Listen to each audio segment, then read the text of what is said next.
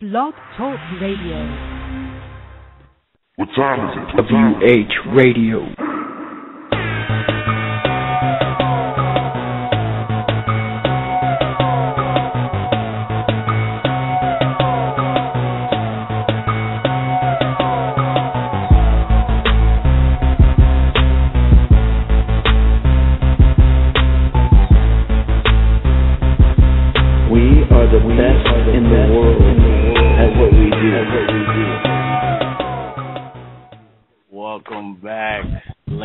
Gentlemen, boys and girls, you're listening to Wrestling Heads Radio.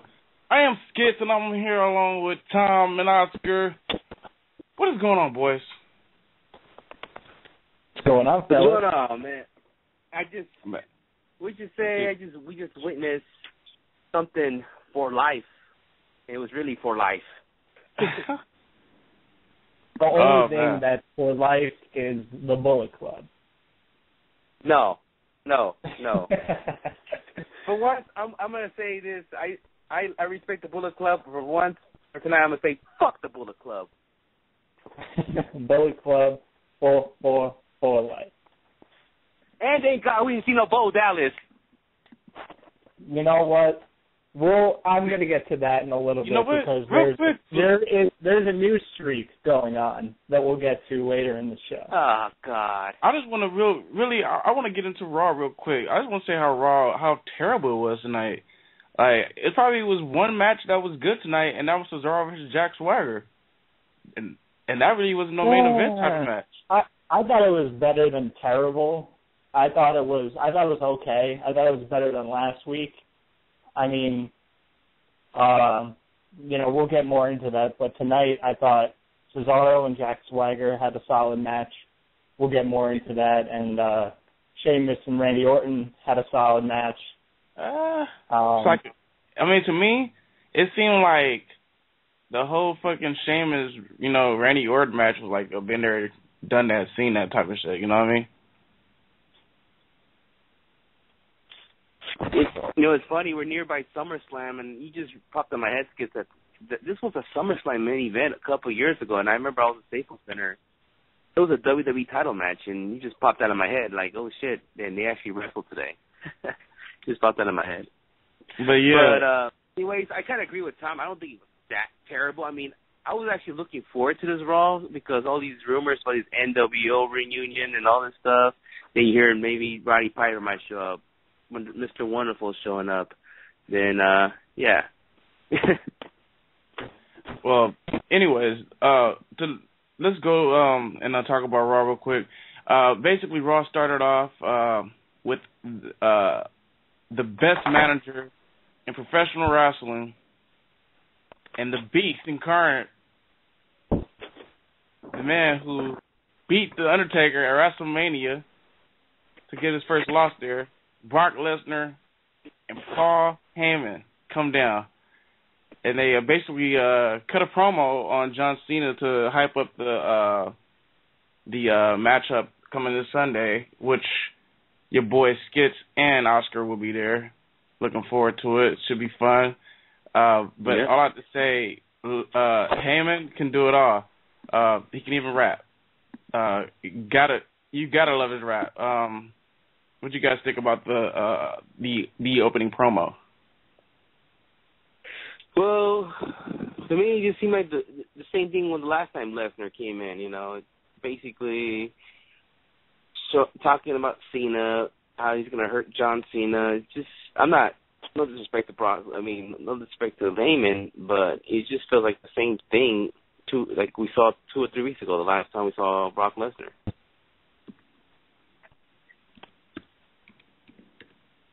I thought it was when Paul Heyman always goes out there, even if he basically says the same thing, I'm always entertained by his promos. He just has a way of, grabbing your attention. Like I said, even though he might say basically the same thing, he'll still grab your attention each time. And, him and Lesnar right now, it's the perfect dynamic. Lesnar just stands there and looks intimidating, and Heyman just speaks for him. So I thought, it was another good way to start off Raw. because, it kept my attention, actually. So, Yeah. I liked it. I'll always enjoy Paul Heyman promos. Yeah, you gotta love Paul Heyman promos, and you gotta love that his new DVD. If you don't have it, you must get that thing. I actually bought it off of iTunes. So if you don't want to leave your house, you can get off of iTunes for like $14.99. You can rent it too for $3.99. So go check that out. It's worth it. It's like 2 hours and something. It's pretty damn good. I think it's the best DVD that they dropped for a while. So, but yeah. Also, your boy Kane, or Corporate Kane, made his return, and he basically put Roman Reigns in another handicap match.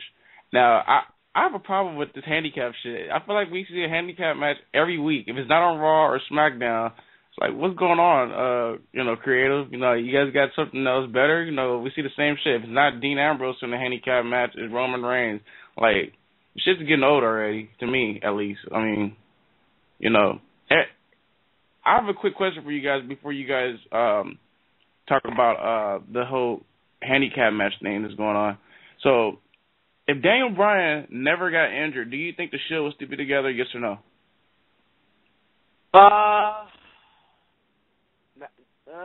Possibly.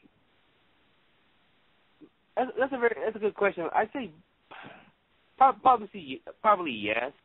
Yeah, probably yes because look, they were Red Hot as a babyface team, a stable, and I couldn't see them breaking up anytime soon. But it just seems like the whole Seth Rollins thing, they had to do it. They got to do something different. So I'm not saying that it's a bad thing, and I know it's part of the storyline of you have Triple H and Stephanie. Like they have Seth Rollins as their like golden guy right now. And you barely see Dean Ambrose in like singles matches that actually matter. You barely see Roman Reigns in singles matches. It's always like tag team matches or some handicap type of bullshit. Like, I mean, I'm starting to get sick of it. That's just me. Well, I think we're seeing a lot of handicap matches and tag team matches with Roman Reigns because they're trying to like still build him up as this really big threat. If they just did a one-on-one match, it wouldn't seem like he's doing anything special. But when they put him in a handicap match and he wins it, it's like, whoa, he just beat, two guys instead of just one. If he would have went out there and just faced Ryback and won, it wouldn't have been that big of a deal. But because Dean is on a whole different level. Axel, it seems like more of a big deal. And the whole thing with Dean Ambrose is, he's been in some singles matches, but his whole thing is just going after Seth Rollins. And I think it's working perfectly. I don't agree with the match stipulation that happened on SmackDown, which was a lumberjack match that he chose for SummerSlam. I don't get that. Shit? Who's writing this shit? Who in the fuck came up with the brilliant idea and saying, let's do a fucking lumberjack match at a fucking pay-per-view? You fucking idiot. Unless they're going to keep going with this feud to a Night of Champions and then maybe end it off at Hell in a Cell. That's, you know what, I was saying either a cage match or Hell in a Cell. I mean, why do they have to have a gimmick match anyways? I don't know. But anyway, I think it's been okay. All three guys are staying relevant. Roman Reigns is in the title picture. Dean Ambrose is going after Seth Rollins. They're still in the main event picture, even though they're not going after the title. So all three guys are staying relevant so far, and I think it's going to stay that way. Yeah, and I want to go back to that stipulation. I kind of understand why they did it if you really think about it. Look, every time Dean Ambrose goes after Seth Rollins tends to run away. So you gotta put a lumberjack match to do that. You know what would have been better? Run away.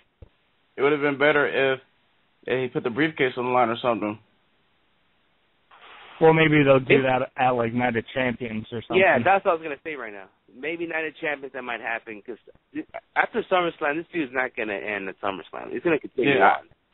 like back, like I remember a while back, me and the guys, we talked about, this storyline could be going on for like a while, and these guys, two top former independent guys, I'm pretty sure a lot of people are enjoying this, what they're saying.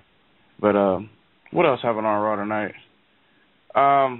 Basically, Roman Reigns, he got the win and a disqualification going against Ryback. But Seth Rollins and Rob Van Dam meet up again. I feel like I've seen this match. No, it's the first time. I feel like I've seen this match. I feel like I've seen this match again. Remember what happened last week? They were supposed to wrestle, but then they ditched RVD and then he slid. I could have sworn they like wrestled before. I don't know. Am I tripping? They might have, they might have done it like after Seth Rollins turned. I think it was on SmackDown or something. Yeah, maybe, but they were supposed to do it last week, and then Van Dam got replaced by Heath Slater, so they were just kind of doing it again this week. But this was an okay match, but the funniest part came after the match when Seth Rollins was going up the ramp and Dean Ambrose was disguised as one of the presents on the stage and jumped out of it and attacked Seth Rollins. That was hilarious. Yeah. Fucking Dean. And fucking Seth Rollins runs like a bitch. Yeah. But I'm just looking forward to see what happens Sunday. I'm just hoping to see a great match between those two, because those two guys are two talented dudes. So, but yeah, Seth Rollins got the victory, of course. Now this is the match that I actually mentioned, when we first came on air. Jack Swagger and Cesaro, the team that used to be known as the Real Americans, go at it. And I think this match right here between these two is better than the past ones that they had. I don't know if you guys agree or what you guys' thoughts on the match. Probably. I mean, even Cesaro did something stupid like not make it obvious. Like example, he lifts him up and does the uppercut. Well, he did a little different. He used his knee instead. Cesaro tried to do something different, not to make it obvious. But I give it up to both guys. They did a great match. At first I was thinking if you were gonna come down and say, what the fuck did you do with Cesaro?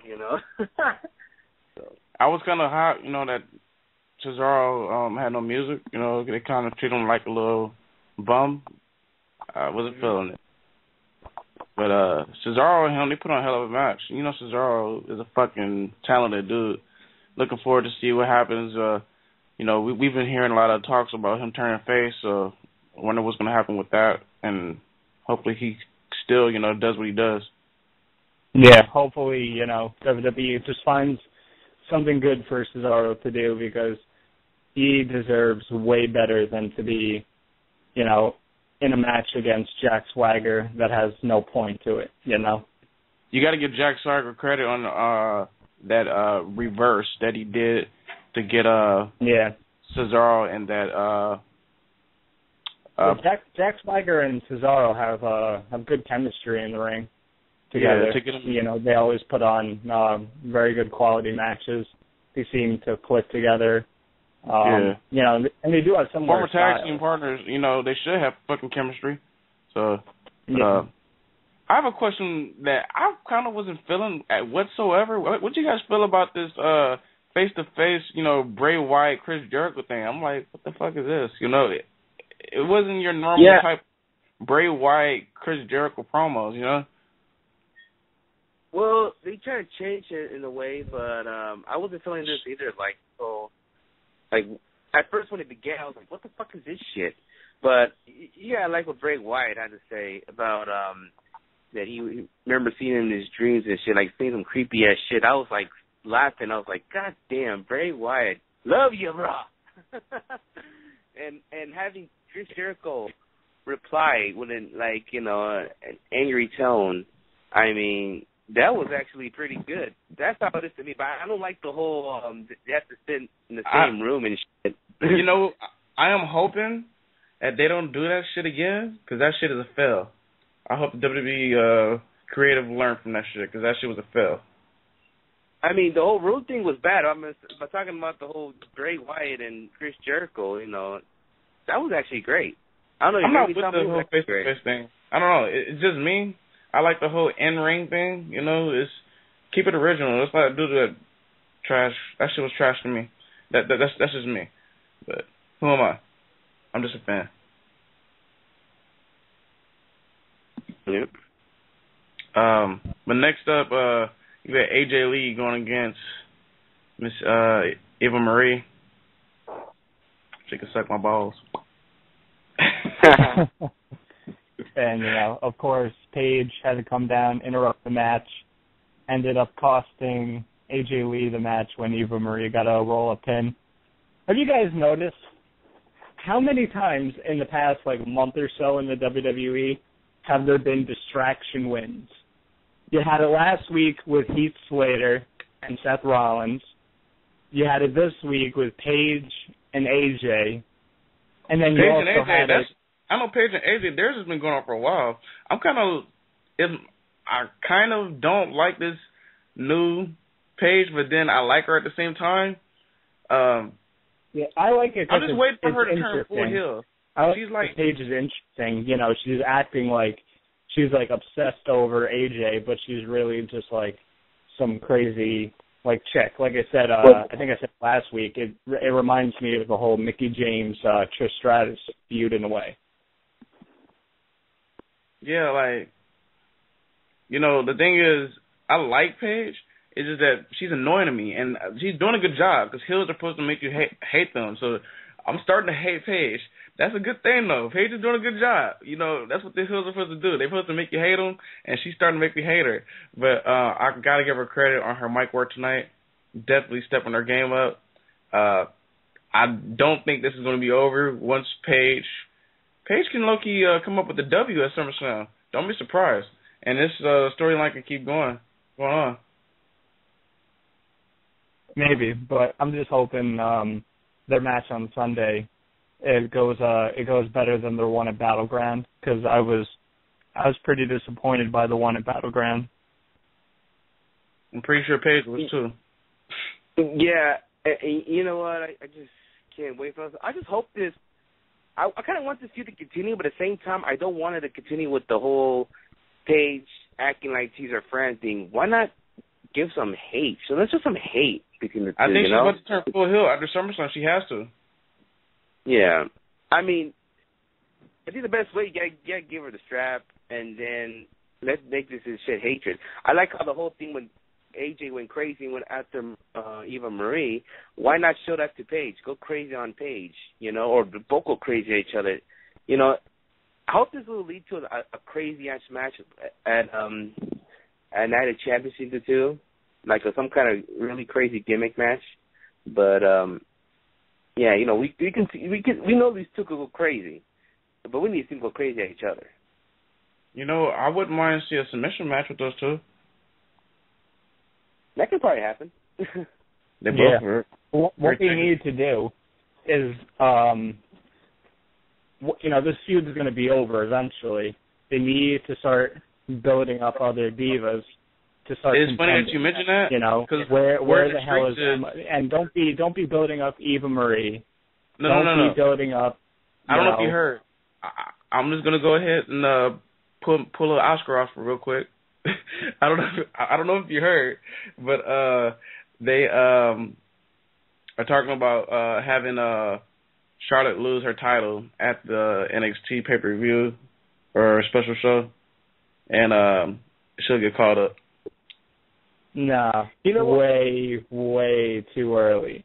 And I think WWE even knows that. This is what I read. Charlotte is still, you know, Charlotte has improved, you know, leaps and bounds, but it's way too early to bring her up. I think she's going to be down in NXT for a while. Probably not true, because 25% of the stuff that we read is true. So, but how about get girls like Natalia and Naomi back in the scene? Put them back in the scene. you need like Naomi back. We haven't seen her, Cameron. Naomi needs to grow those fucking braids, looking real ratchet out there. Start rebuilding Emma because they completely just botched her whole debut on the main roster, putting her with Santino. And then, of course, the whole thing with her getting arrested kind of just, derailed her for a little bit. Emma, I think she was getting, what's fucking AJ's finisher called? AJ was putting her finisher on her. That's the last time we saw Emma. Black Widow? Yeah, the Black Widow. That's the last time we saw fucking Emma. That was a while back. But yeah. Let's move on from the Divas. Yeah. One more thing. Speaking of Divas. Just one more thing about the Divas. AJ beat the shit out of Eva Marie after fucking... Yes, that was what I wanted to see. It's just Eva Marie get the shit kicked out of her. Yeah. And speaking of Eva Marie, NXT last week, she was in a match against Bayley. And the NXT crowd, as you guys know and most people know, they're a pretty vocal crowd. They're kind of like an indie crowd. They'll tell it like it is. They'll cheer for whoever they want. They'll make stars. And they were none too kind to Eva Marie. And apparently there were reports from different websites. And I was also listening to a couple of podcasts where people said that Eva Marie, after her match against Bayley, went into the back and was crying, like legitimately, because of the way the crowd was reacting toward her. And somebody said, if you can't handle NXT crowd reactions, you shouldn't be in the WWE. Yeah, I mean, you can't handle the business, period, if you can't handle the fucking fans. You do your fucking, that's part of your job. You're an actor, basically, too. You're an actor, too, fucking fans don't like you. Fuck it. WWE needs to fire Eva Marie and Cameron, and then they need to bring in Candice LeRae and Veda Scott. Candice LeRae can come over here before she goes over there. But yeah, Candice. I mean, look, Tom, I knew about this whole Eva Marie thing in NXT for a while, ever since the tapings, and I read what happened. I was like, holy shit, I got to see this, and then I'm surprised WWE even shared it on NXT.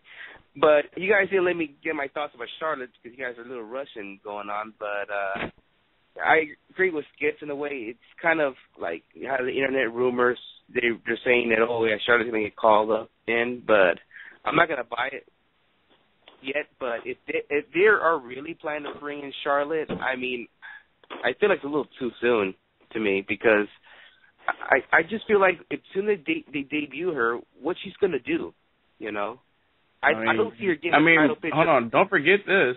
They did sign her fucking dad, and they have nothing to do with him. Nothing.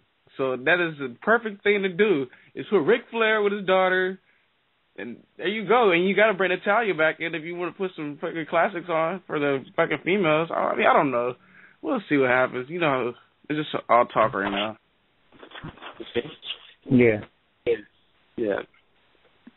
So anyway, the Divas, we had the most interesting segment of the night.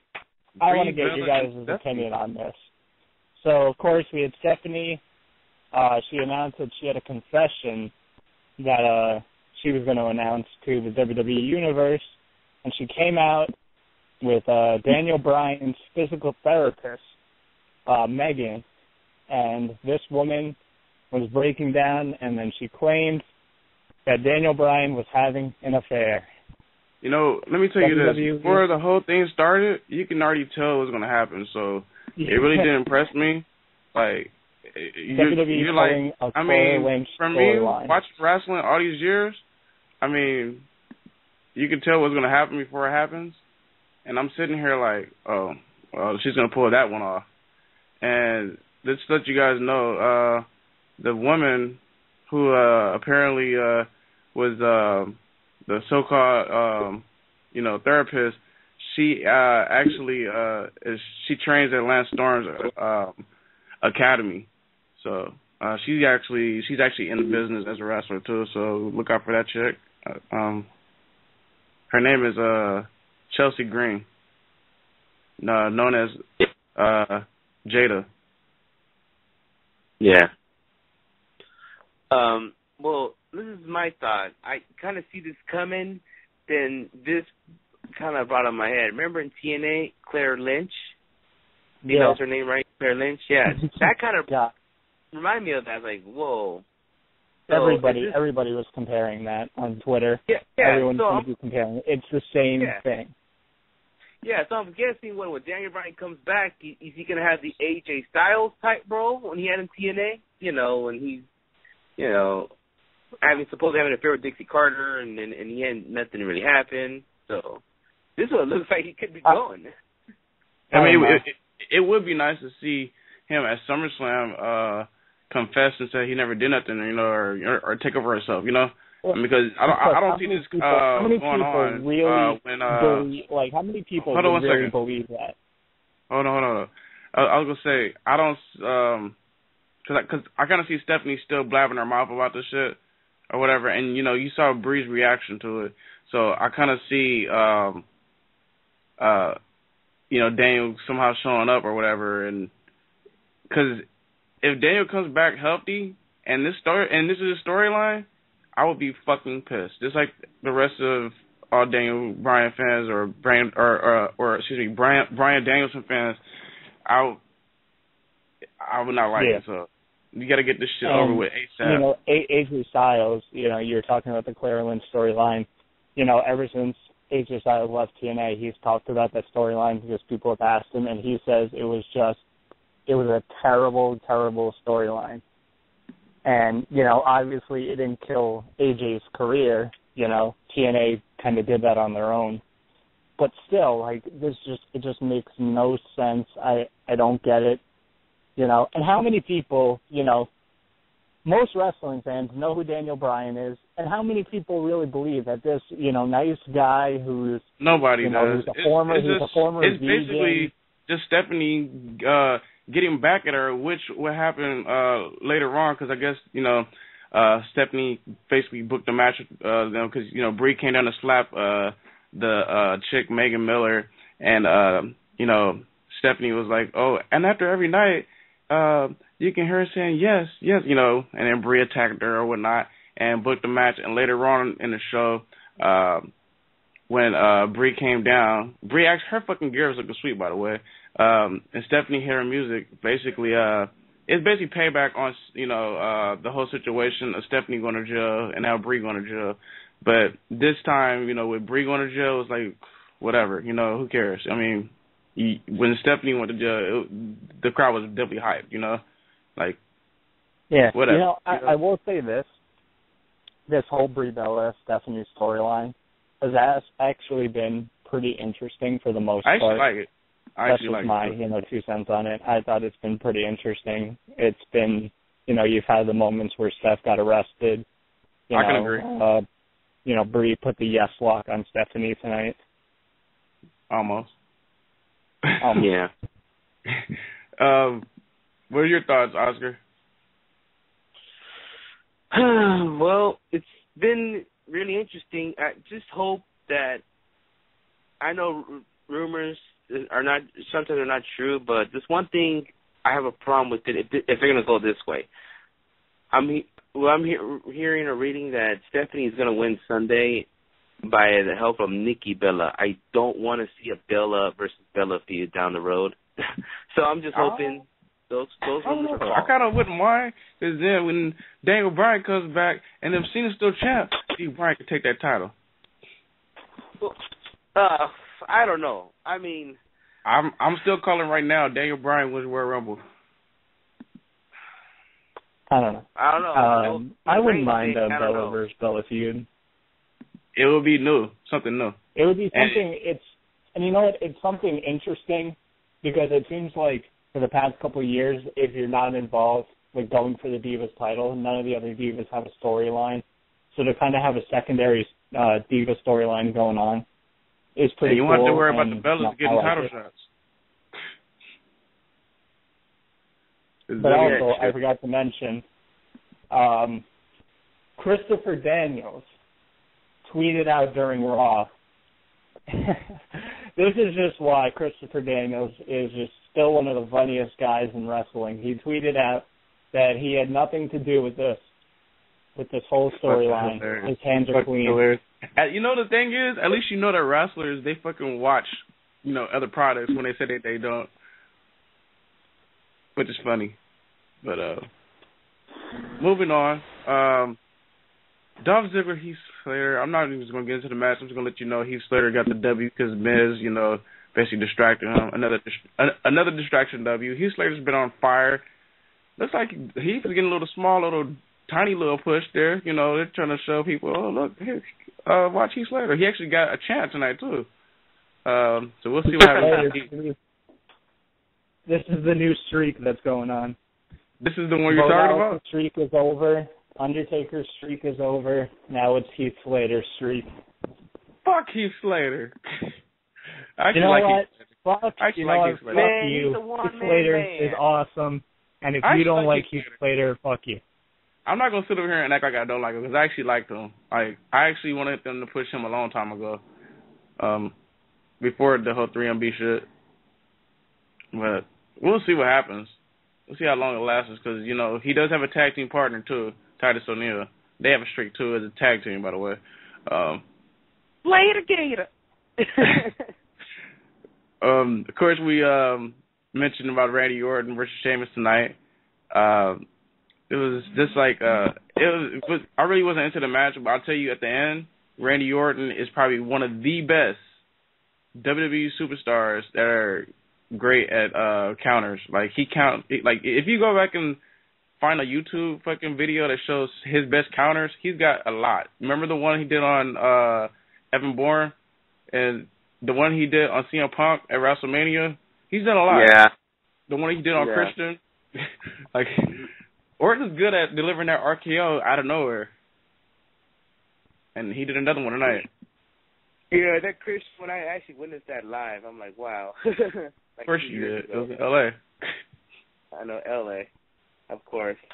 Yeah, he does have crazy counters. I mean, wait till he goes to the Hall of Fame, and they're going to be bringing up those counters and how good he was, how good he was, how he come up with those counters. So he's probably the most wrestler I've ever seen that does a lot of counters more than anybody. I mean, DDP. I think DDP did some in WCW like that, but freaking Randy Orton executed like 10 times better than what DDP would do, and makes it more memorable than DDP does. Don't forget Daniel Bryan. Daniel Bryan's a beast on the fucking counters too, bro. Yeah, it's true, but it leads to submissions. I mean, I agree, it's a different thing. But Randy Orton makes it like memorable. Like 10 years now, you're gonna remember the whole Evan Bourne thing. You're gonna remember that 10 years from now. So everybody will, not just only me and you. So I'm just saying, Randy Orton makes it makes it more memorable. Well, yeah, I think people nowadays, and I probably have done it too. People give Randy Orton a tough time, say he's boring. I don't think it's his fault. One thing Randy Orton does, and he did it great in this match, is just his facial expressions during the match. He did like the Hulk Hogan ear thing at one point, and then after the RKO that he gave on Sheamus, he did the classic Orton pose. Orton can still deliver when the time's right. And, I'm actually looking forward to see what he can do with Roman Reigns one-on-one. We'll see what happens with that. We might as well go ahead and mention the whole ending with the birthday situation. So it was Hulk Hogan's birthday or whatnot, and today, happy birthday again, Hulk Hogan. So you have Mean Gene Okerlund and Jimmy Hart in the ring. They introduced Hulk Hogan, and then Ric Flair's music hits.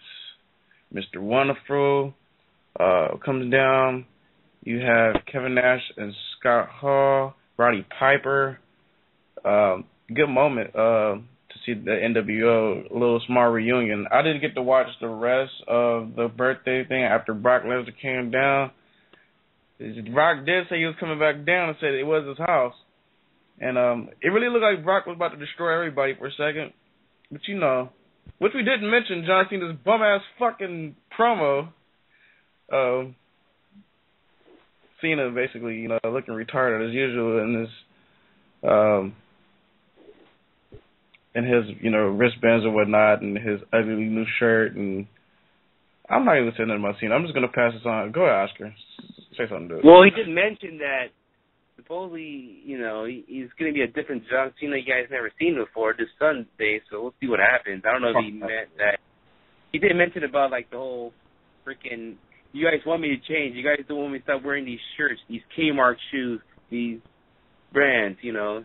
I've been hearing that for years, so, you know. Just like you said earlier, how you mentioned about, how you mentioned about the whole situation about Paul Heyman's promo. You know, he basically said the same thing what he said last week. Cena said the same thing before every pay-per-view. So what can I say? Well, whatever. I don't know I don't know if this is gonna be another disqualification match. It would have been nice if maybe what got me more into it if this is gonna be no DQ match. If Cena's gonna go in there.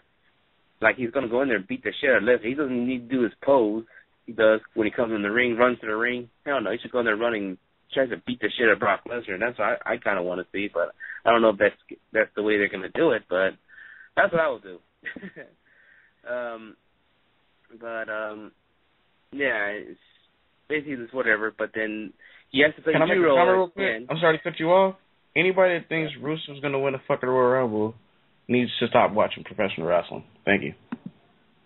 Who said that? Is that who I think it is that said that? Did Nick say that? Russo's going to win the Rumble. Okay.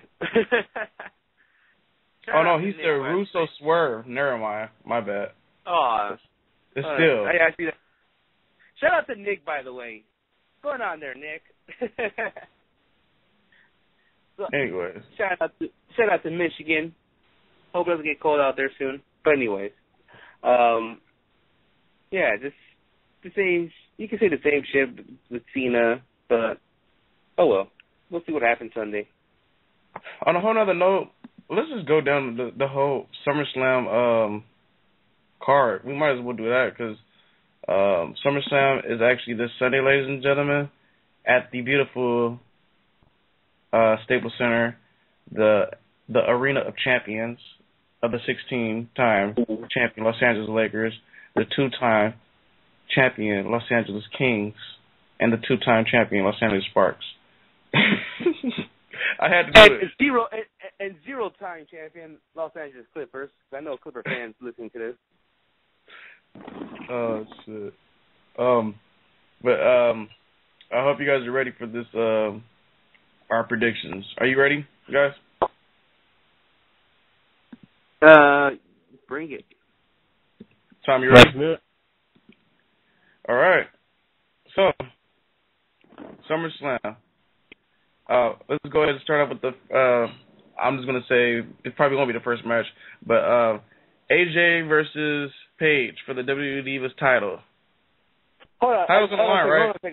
Hold on a second. I don't know what, but the Usos are doing an open challenge tomorrow. I don't know if that will link to a SummerSlam match. Do you want to wait to do this on Wednesday instead? I just thought this in my head right now. We could just fucking add that in on fucking Wednesday if it happens. Let's just do these shits now. But yeah, WWE Divas title match, Paige versus AJ. I'm taking fucking Paige. I'm sorry, I love you, AJ, but I'm taking Paige in this one. Her confidence is like up right now. Yeah, I'm going for Paige too. This rivalry is going to continue on. I can't see it ending, so I'm going with Paige on this one. You know what?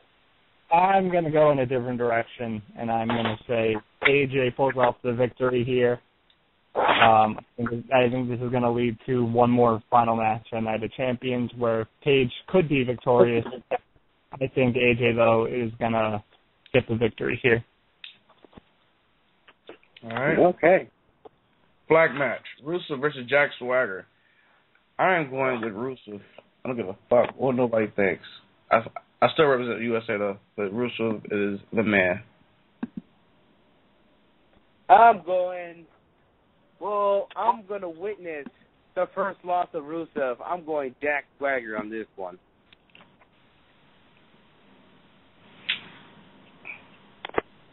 I'm going to go with Rusev. I think they're still just building him up. I think he's going to pick up the victory. All right. Next up, you got Chris Jericho versus Bray Wyatt. I think Bray Wyatt's going to win this one. Yeah, same here. I think Bray got this one. And he'll probably be, 2-0 at Staples Center if he wins this one. I have a funny feeling that Chris Jericho's going to win, though, but I'm going Bray Wyatt. I'm going Bray Wyatt. Okay. Bray Wyatt. House. We got Brie Bella versus Stephanie McMahon. I'm going to go Brie Bella.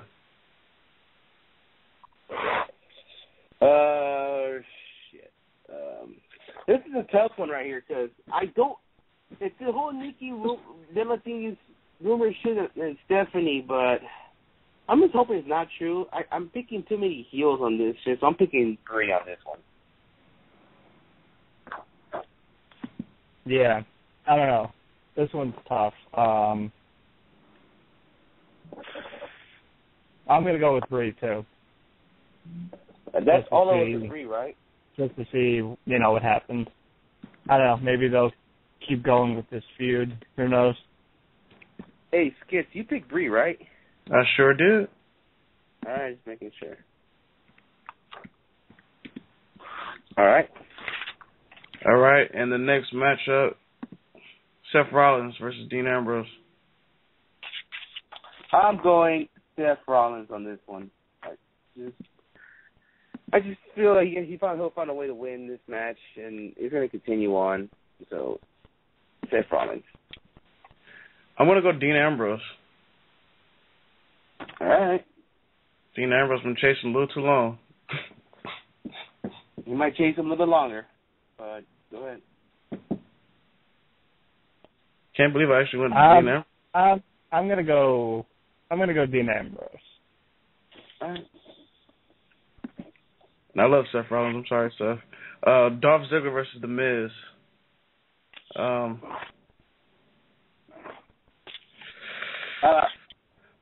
Sorry. I apologize, everybody, for saying this. With The Miz. This is a tough one right here. Fuck. Hey, tough. That's fucking easy as fuck. They're not gonna reward Dolph Ziggler.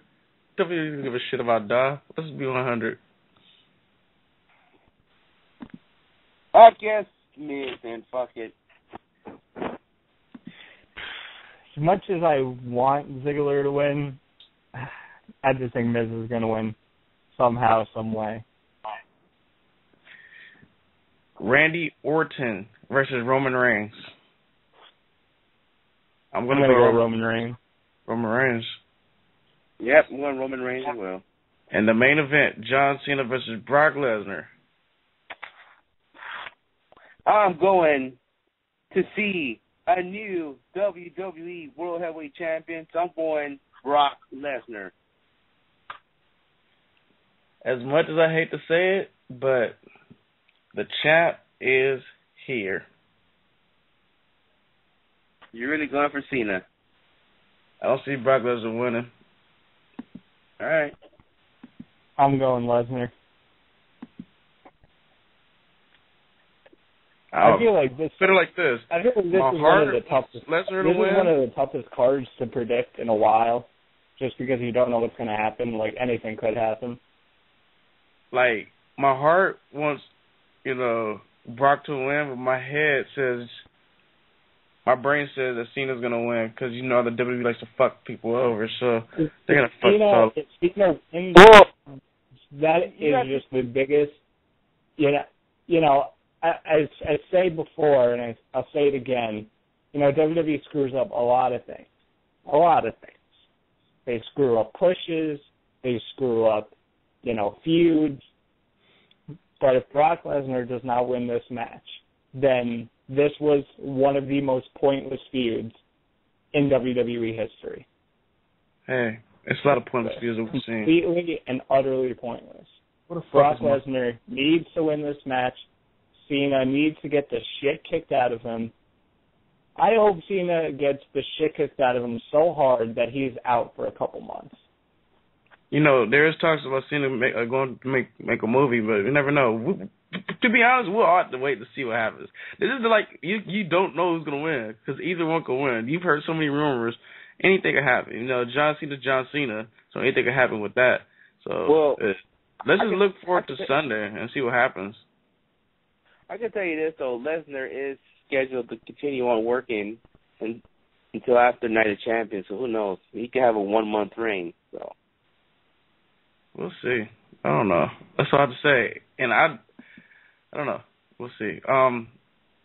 Real quick, before we go on commercial, I just want everybody to know we'll be taking calls in a minute. 760-454-1107 is the number. Or you can tweet us at Wrestling Heads. That's on Twitter. So we'll be getting to that in a minute. So, and actually, we just had somebody tweet us. Toast Face Killer says no access, disappointed. You know, if you're listening still, I'm pretty sure me and Oscar are disappointed, but we're gonna have our own access with no pay, if you know what I mean. Oscar knows what I'm talking about. Yeah. But just look wherever. Just stay in the downtown area. It's hard to stay. If you want to look for WWE Superstars, you'll find them. Right across the street is a hotel. They'll probably be over there. They also, just let all the fans know, since there's no access, they are going to have questions and answers at the Nokia Nokia Club, which is across the street from Staples Center. So you got Roman Reigns is going to be there. You got Sting, Hogan, DX, Daniel Bryan, yeah? Really? Daniel Bryan? I don't think so. I don't remember reading his name on there. I'm not sure. Cesaro's there, I think. And not only that, you know, in the afternoon, on Saturday afternoon, they're going to reveal the roster for WWE 2K15. And some names been revealed today, but they're going to reveal the full roster on Saturday. So, you guys want to check it out. Speaking, if you're looking for signings, you can also always hit up the Wrestling Guy store, where we will be on Saturday. You'll see Drew McIntyre, or a.k.a. Drew Galloway, will be at the Wrestling Guy store. He'll be signing during the early in the day, in the morning, and then later on, WWE Hall of Famer Lita will come in, and WHRADIO will have a special show on Saturday live at the store. So you guys want some signings in the California area, make sure you guys hit up the Wrestling Guy store. That's on August 16th, 11 o'clock to 1 p.m., Drew McIntyre. So just letting you guys know. Be on the lookout for it. All right. Let's take a quick commercial and let's get back to some wrestling talk, and we'll take a call or like two. Be right back. What's up, everybody? This is the New Age Punisher Bebo, and you're listening to Wrestling Heads Radio. Four Corners Radio is the home for the best professional wrestling and independent wrestling, discussions and coverage.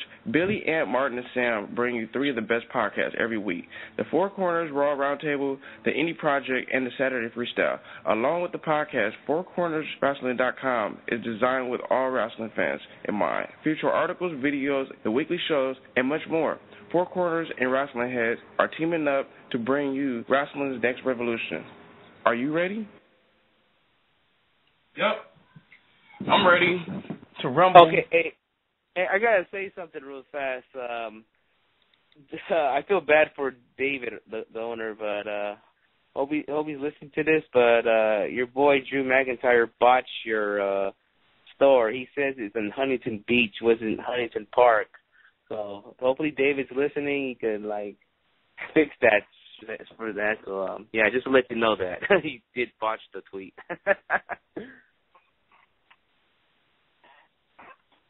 Before we move on, guys, completely unrelated to wrestling, just want to make a quick notion. Just want to say big condolences out to family of Robin Williams. Of course, big news of the day is not Raw. It's Robin Williams who passed away today at 63. Rest in peace, Robin Williams, one of the funniest guys that I can remember. Yeah. I remember coming up as a kid, the movie Mrs. Doubtfire, definitely one of my favorites. Used to watch that all the time. And, he was part of the movie Aladdin, So, yeah. Yeah, for me, there's some kind of couple of movies I remember him in, like for example, Jumanji. I used to have the video and the board game itself. And, when I was, little, I used to love that movie a lot. So, and also Hook, when he was playing Peter Pan. That was a great film he did. So there was a couple of childhood. There's a couple of classics that he's in. Yeah. So, yeah. Had some prayers go out to his family, and especially he died today. So it's crazy. One more thing about Robin. I was actually buying a DVD on iTunes, and I noticed that his Mrs. Doubtfire movie's on sale, so I think they're doing a tribute type of thing for him on iTunes, so let's throw it out there. But back to some wrestling talk here. Something that we didn't get to touch up on, Alberto Del Rio, ADR. Damn. Where do we start? There's been a lot of rumors out there, and and that he basically got fired for slapping a guy that works for the social media for saying a racist type of joke. Now, my question about that, do you think that the person who made the joke should have also got, fired or released along with Del Rio, or would you have got rid of Del Rio, or maybe give him a suspension? Because I kind of think, they kind of went hard on, Del Rio. They didn't give him a chance. It's like, oh, we don't really need you no more. So, that was their, easy way to get rid of him. You know what I mean? Yeah. Well, I could say, well, I'll tell you this, though. It just seems like today with the WWE, they're doing budget cuts. We all know that. And what you said about with that guy that made a racist joke, I mean, I didn't hear nothing about that at all. But all I know is Del Rio slapped someone in the face. And really, you can't do that. But I don't know if the racist joke thing was true or not. I mean, if it's true, he should get fired too. But like I said, it just seems like right now with all the budget cuts going, they're just looking for a reason to get rid of you. It's just like a normal job. When you hear your job, look, when I used to work at BMW, I was hearing rumors that they're laying off people and they're trying to get let go of people and all this stuff. And then I heard someone getting fired and all that for a stupid reason. And it's like, okay, they're just trying to find someone to get rid of, find a good way to get rid of people, So that's it. I mean, basically, if you're working at WWE, it's like working a normal job. You got to be careful what you're doing. So, I mean, it doesn't matter who you are, pretty much. If you're freaking Jack Swagger going to get doing pot again, then you're not going to get fucking fired this time. Even though you're red hot right now. So, yeah. So anybody's employed at WWE, better be careful right now. So don't be doing something stupid. But I can't really comment about the whole racist thing. Well, I'm gonna let you know right now. I don't know. Conan, which I want to get into in a bit.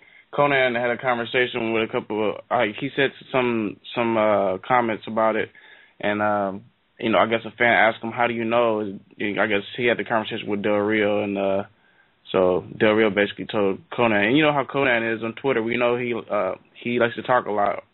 So, but to let you guys know, on a good note, Del Rio is already booked. He's going to be booked with for AAA, Triple Mania, their show, which is actually that is actually Conan's promotion. He's one of the guys. I wouldn't say that's his promotion. It's basically he's involved with it, but I don't think that's his promotion. I know they're gonna do tapings over here in Los Angeles. I'm trying to figure out where they're doing it, but my guess is that because over here in LA we have a lot of TV studios. I just found out that they're gonna move in some station called El Rey Network. So I'm guessing if there's an El Rey Network studio around here in LA, then that means that's where they're gonna do the tapings. And supposedly they're doing it this month, so I might want to check that out. So. I could dig some lucha libre. I can understand the language and everything. So, yeah, if you want to go with skits, you could go with those skits. So, from like what I'm seeing is Del Rio's considering returning to AAA once his WWE contract. He was talking about going to AAA once his contract had expired. So, basically it's a win-win. Basically, it's kind of a win-win situation here for Del Rio. Yeah. You know what? AAA is actually doing something big now, and I was hearing that they were trying to go after Rey Mysterio if he didn't resign. So he's still signed with the WWE, so you can't get Rey Mysterio. It's funny that you mentioned that because Conan also, when he was ranting on the whole ADR situation, he also ranted how the WWE has no respect for Rey Mysterio. I don't know about that. Like, I kind of disagree with Conan right there. I mean, I think they love Rey Mysterio. They respect him a lot. Like, they keep offering him new contracts, which to me I don't think he deserves, but he still do it. I don't know why, because maybe he marks it with the children. WWE, they care about children a lot these days. And his stuff's probably still getting sold in merchandise. Probably action figures still getting sold a lot. His masks. But I don't think they disrespect them, though. I mean, I don't know if he meant that they're trying to look for a new Rey Mysterio. That's why they got Kalisto. But I don't blame him because he's old. He's getting hurt a lot. I mean, he's barely on TV. When's the last time we've seen Rey? And I'm already knowing that our boy Smart Talk is definitely gonna look that up for us. Shout out to him. He does a lot. He's always. I'm pretty sure last time we saw him was right after WrestleMania because I know he was in a WrestleMania match. So it had real to be quick, right after that. Oscar, I know our boy Tom over there just sitting quiet. I know you have some thoughts on it, the whole ADR situation. Yeah, well, the whole report's coming out that the social media manager made a racist remark, and he said, Alberto Del Rio should be cleaning off the plate instead of whoever it was. And then, Del Rio hearing about it and confronting him. But the thing that bothered me the most is that the reports that came out that the guy who made the racist remarks, the social media manager, didn't apologize. He reportedly just stood there and kind of smirked and laughed about it. And, he got his shit slapped. And yet, I don't blame Del Rio one bit whatsoever. And I think most fans are going to agree if this is the story. If somebody said something like that and then, and I go to them to tell them to apologize and they're sitting there and smirking and laughing, I'd slap the shit out of them. Probably not even slap, I'd punch them right in the face, What would you do, Oscar? You are, who knows if that social media manager never. Let me ask Oscar a question because Oscar and Del Rio, they're the same race. What would you have done in that situation? And you're a superstar. Okay, this is what I would have done. To me, I don't know what kind of person Del Rio feels about WWE. Does he really need to be there? If I wanted to stay employed with the WWE, like I really want to be there still, I will say something to management about that. And then maybe one of these days I will catch the guy alone with nobody around and not just beat his ass. That's probably what I would have done. I mean, that's what I would have done in the real world. Like if I hear somebody in my job saying, you know, fuck Mexican, fuck Spec and all this shit, you know, I mean, or Oscar, you tell him and his family to go Mexico, just 2 hours down the street. I'm like, if I hear that, you know, I'm like, oh shit! But I wouldn't find him at work. You know, I wouldn't say something and, like after. You know, the whole thing that Del Rio, you know, wasn't going to re-sign with WWE after his contract was up was probably a big influence in him doing this. Yeah. But like you were saying earlier when you asked the question, I believe the social media manager should be fired. If not fired, then suspended without pay for an extended period of time for even instigating this. Because, you know, it's one thing to make a racist remark, but then, you know, when you're confronted about it and you don't even apologize or say, you know, it was a joke, I was being stupid, I'm an idiot, I'm sorry. He's standing there and he's smirking and instigating it even more and then gets his shit rocked. You know, he should still just be disciplined. I don't care what position he has. Yeah, you know what? Another thing, you know, you just made a point. Like, okay, he was probably planning to leave anyway. So, if I was him, if I was leaving anyway, it's like, all right, fuck it, let me just kick his ass. Like, I would have done the same thing if I was leaving my regular job. I'm like, all right, fuck it, I'm gonna leave anyways. Let me just kick his ass. Fuck it. Speaking of Del Rio, there's also talk about, you know, TNA was interested in him. Yep. TNA reportedly, it looks like I was going to say hours after Del Rio got released, like hours, they were trying to find his phone number to get him because they wanted him in there and they wanted him to be champion. My question is, who the fuck want to go to TNA with the whole situation they're in right now? Why would you want to go to TNA? I don't think Del Rio is that stupid. I don't think you will. No, I don't think so either. But I'm just saying, anybody, why would you want to go to TNA with the current situation is? You know, probably that's why Red Dragon re-signed. They probably don't want to go to TNA.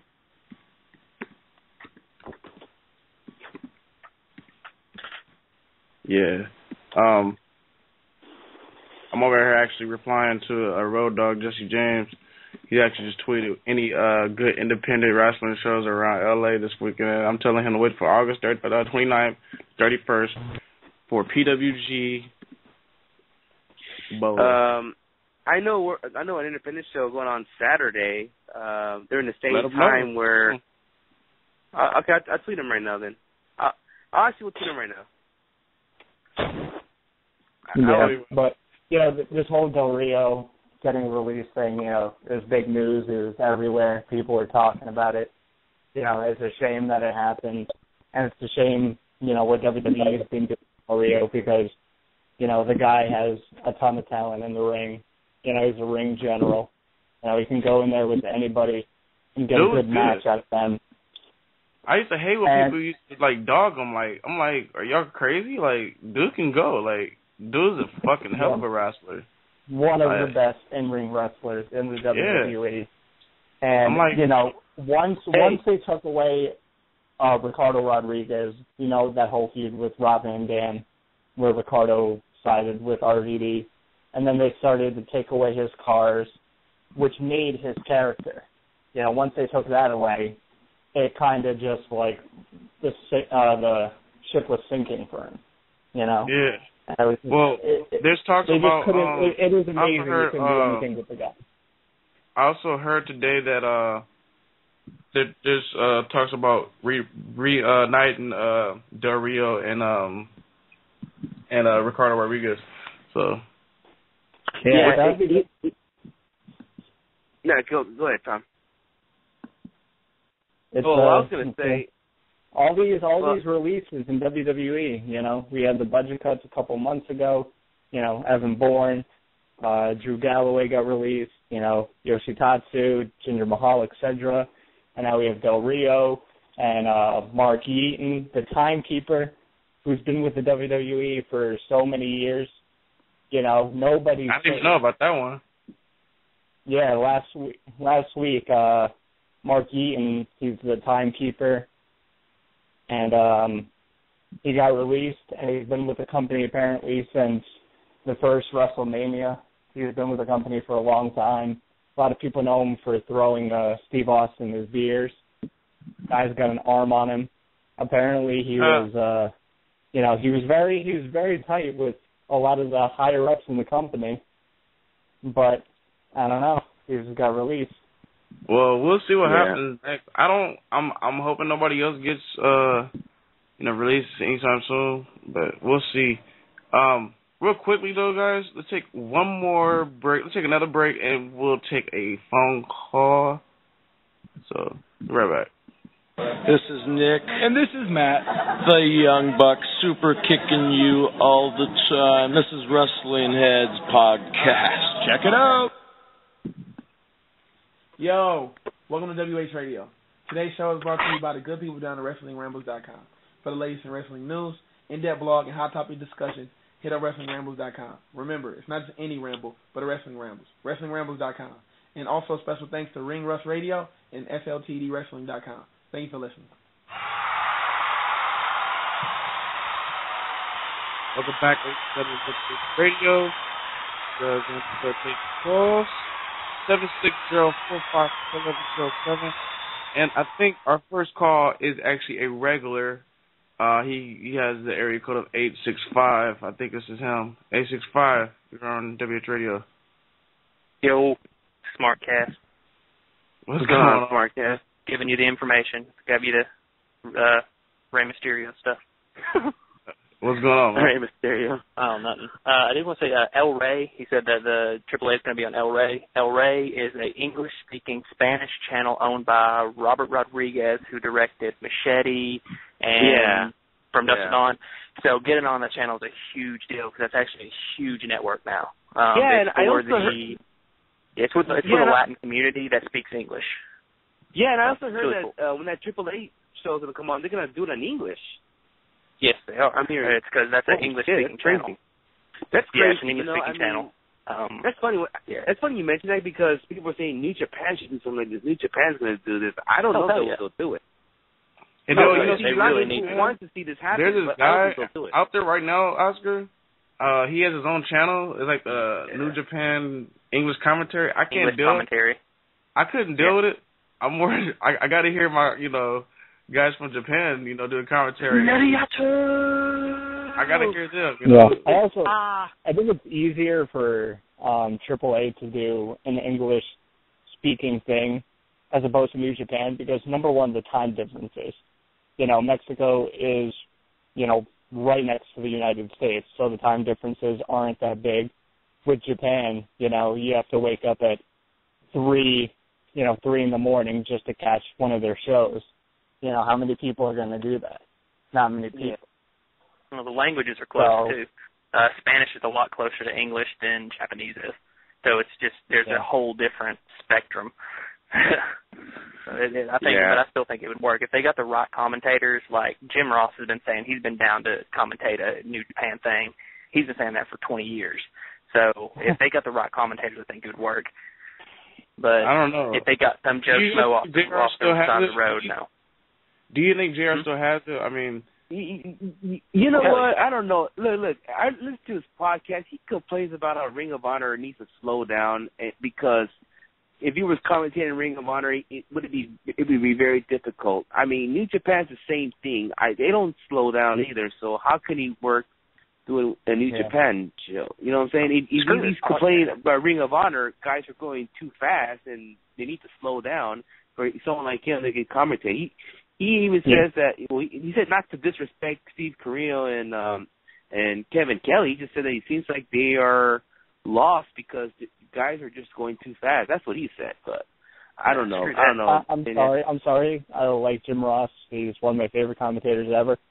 But Jim Ross nowadays will complain about anything. He will go on this podcast and complain about any little minuscule thing. And I'm sorry. He won't shut up either. Sometimes he just sounds so bitter and a little bit out of touch even. It's, I'm glad he's, following Ring of Honor, but I personally love Ring of Honor's color commentary team. I love having Kevin wrestling Kelly in there. I think Kevin Kelly's a solid commentator. And then you have the humor heel, Steve Corino, and then Nigel McGuinness adds a lot of, psychology and what the guys are doing in the matches. And he has the accent. Well, I can tell you this, though. I bet you if he wasn't his age, like he was in WCW doing the commentating, and he was doing Ring of Honor, I think he'll do okay. No lie. I think he'll be all right. I don't see why he has to mention, they need to slow down. I mean, a younger JR could handle that kind of thing. I mean, the JR today, I don't think he commentate an ACH versus Jay Lethal match. I don't think he could do that. To be honest with but you, a younger JR can. I love JR too. We all love JR. What JR needs to do is just kick back and, maybe call some boxing matches, what he's doing right now. Or, do something that's slow for him, because he is kind of older. Or he's such a Boomer Sooner fan. Why not he go to the fucking football games and he could commentate a football game? I mean, I know he did in XFL, but hey, football's slower. I was surprised at the Oklahoma Thunder. Hey, hold on. I think I heard Tom laughing. Go LA Extreme, baby. XFL was one of the biggest jokes ever. Hey, I was glad the LA team won the damn championship. I still got my LA Extreme hat.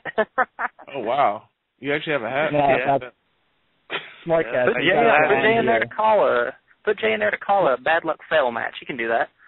Hey, by the way, just want to let you know, Oscar, Road Dogg just tweeted you back. Okay, I'll check him out right now. Now, Smart Guy, since we got you on and we were just talking about it, what is your whole take on Alberto Del Rio getting released and what you've heard probably from all the sites? Personally, I don't think what the dude said was racist. I don't think it had anything to do with race. I think they're just doing the thing where it's like, it must have been racist because Alberto Del Rio's Mexican. But no, I don't think what he said was racist at all. I think what he said was, because what the rumor is, what he said was, he was eating at the cafeteria, and the guy told him to clean his plate, and the guy said, no, that's Del Rio's job. I don't think that was racist. I think that what that was Del Rio is low on the totem pole right now. He doesn't have a job. He goes out there and jobs to people, so he cleans plates. I don't think it had anything to do with race. However, the whole smirking thing, he could have at least said, hey, man, it was a joke. It had nothing to do with you being Mexican at all. He could have said that, so he did deserve the slap for that, though. But Del Rio has to watch himself, and I'm actually happy he left because he wasn't being used right in WWE, and he'll be used right anywhere else. So I'm okay with him leaving. I'm going to low-key miss ADR. Now it's kind of good and it's kind of bad that he left, because, now that he left, he can go somewhere else and shine, and then you have other guys that can, probably get caught up soon, and they can get their shine on. You know what I mean? Yeah. Well, there'll be times when he'll do something and WWE will be like, shit. Because you got to think about right now, what if someone up there in the WWE brass just watched Ricochet versus Matt Sydal? They're like, oh my God, why the hell did we release that guy? They're thinking that. And that's the same thing's going to happen to Alberto Del Rio. Yeah. I think it's the same thing. The perfect example nowadays is EC3. That has to be one of the biggest mistakes WWE has done. The guy has so much talent in the ring. His charisma is just off the charts, and I don't understand for what reason he got released. No idea. I don't know. Maybe they thought he was boring. But that does remind me of, you said you didn't know what Cena looked like tonight. He looked like Alvin from Alvin and the Chipmunks. The huge red shirt with the yellow on it. He looked like Alvin from Alvin and the Chipmunks. Now it's because that was me tweeting about his gear earlier. I did not realize that. I was trying to look. I'm like, that does look familiar. Now that you mention it, Alvin and the Chipmunk. He is now Cena Chipmunk. That's not what I'm going to call him. Cena Chipmunk until he stops wearing that garbage. You should hashtag that. But it was also the worst Go Home Raw in recent history. I'm sorry, I'm with Skits on this, dude. That was the worst Raw I've seen in a really long time.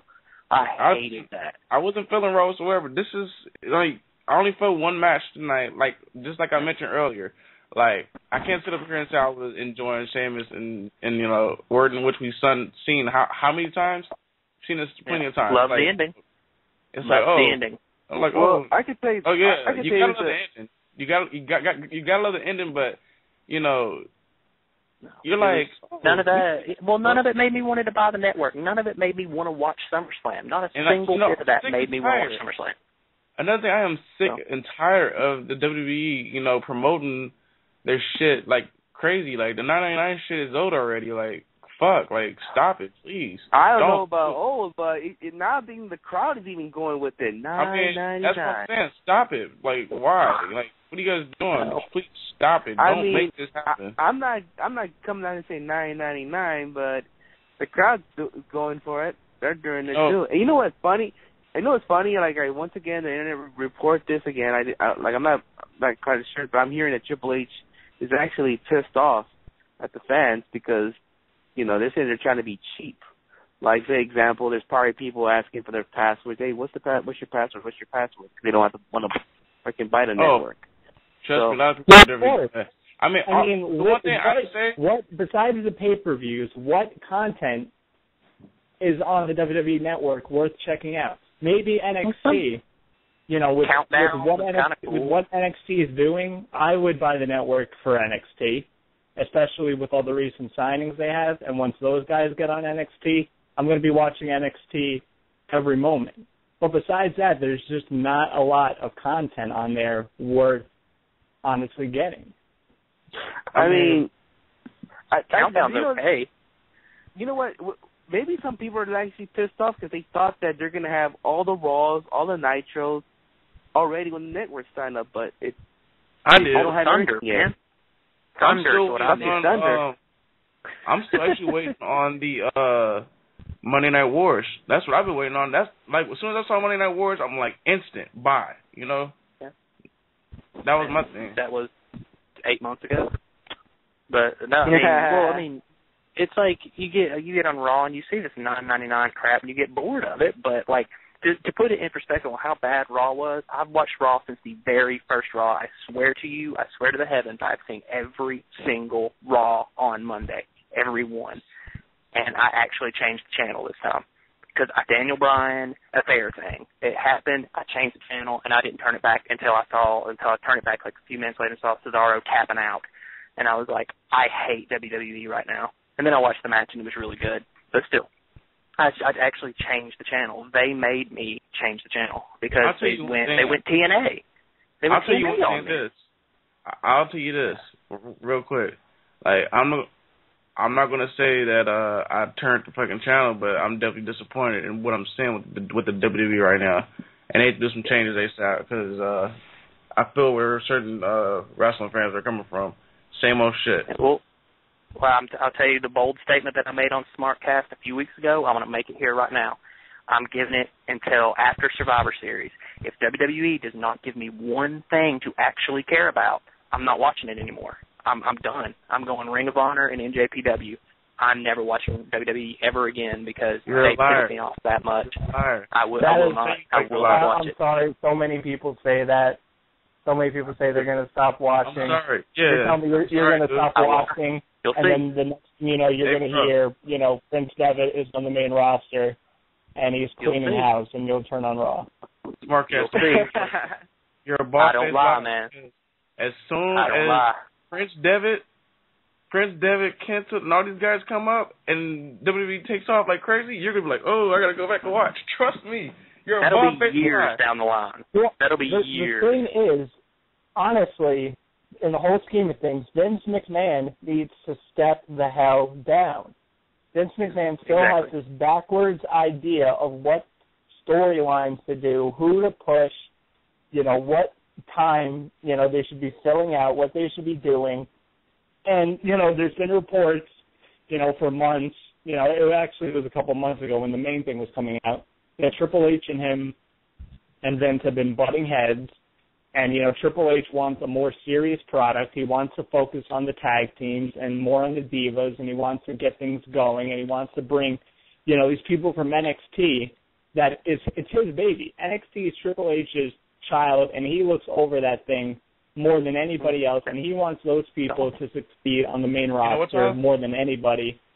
And then you have guys like Vince and, reportedly Kevin Dunn, not high on Bo Dallas and Adam Rose and Paige and shitting on their ideas. And it's just getting ridiculous. it's funny that you mention that because if you go and watch the Paul Heyman DVD, Paul Heyman even mentions that, you know, Vince McMahon, they're back, like, they're doing shit that, you know, was done a while back, you know. You got to move on to what the fans want now. You know what I mean? That's why. One thing, I don't like Vince Russo, not really one bit, but the one thing that he always did right when he was a writer with WWE is he always included everybody in the storyline. And, you know, people have said on shoot interviews and stuff that Vince Russo was the only person that would go up to Vince McMahon and say, you know what, you're wrong. You're not in touch with reality. This is what we have to do. So that is really the only positives about Vince Russo. And it's like we need somebody in that sort of sense to tell Vince, you're wrong. You need to retire. You have millions and millions of dollars. You can do whatever you want. Don't worry about the WWE. It's not going to go into bankruptcy. Just go and retire, please. And then we can get rid of Kevin Dunn. Yeah, you know what? That's another thing. Vince McMahon doesn't want to do it. He, just like the late owner of the Oakland Raiders, Al Davis, he didn't want to give it up, and then he had to give it up only till he dies. You know.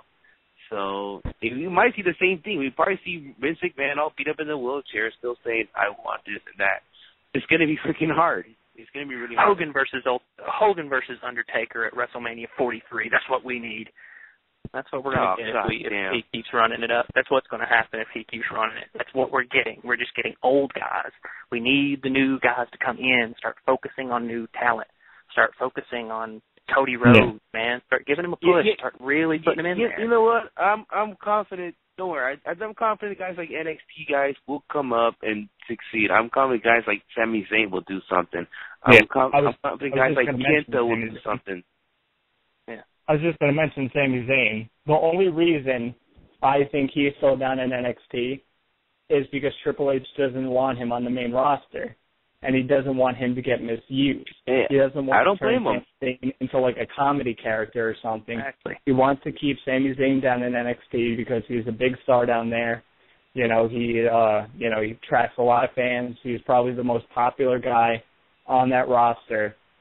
And Triple H is probably like, you know what? I want you to stay down in NXT because, you know, you're the best guy down there, and I don't want you on the main roster jobbing to, you know, everybody.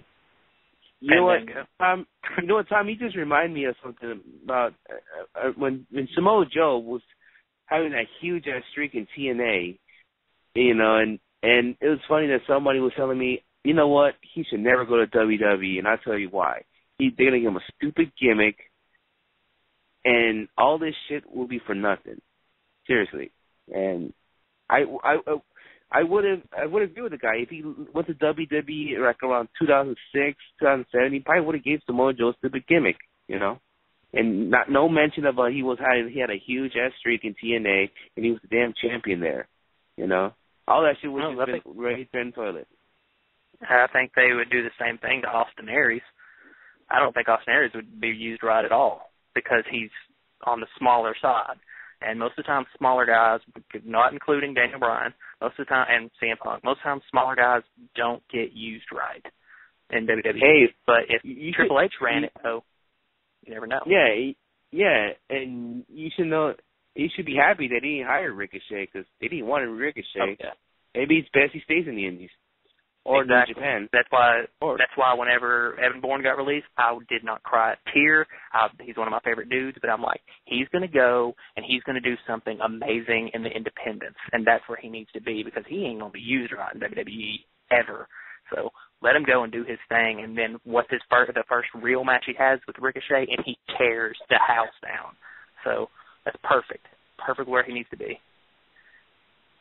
Yeah, you know what? We probably have to get to this until whenever Vince McMahon goes away.